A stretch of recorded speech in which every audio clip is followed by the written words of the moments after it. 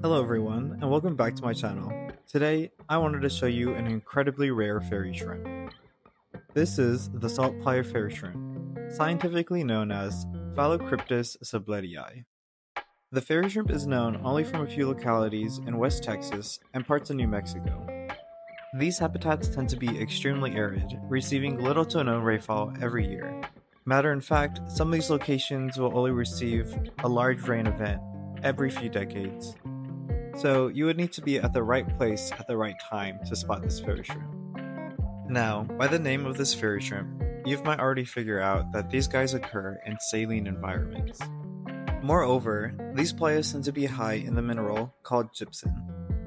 Now, as far as raising this species in captivity, this was very tricky.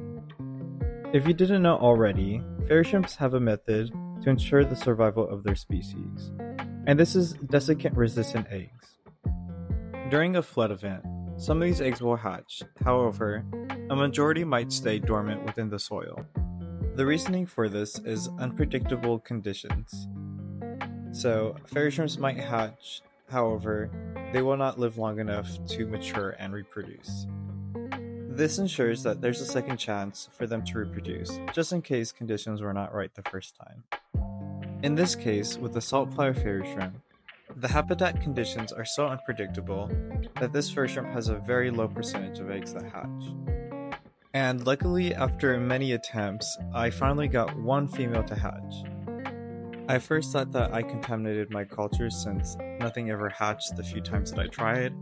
However, letting this fairy shrimp grow, I soon realized that it was indeed a salt playa fairy shrimp.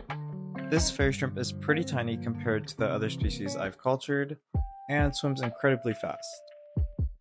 I was pretty devastated that I was unable to hatch a male of this species, since I had a limited time for the female to live and have them mate to create the next generation of salt playa fairy shrimps.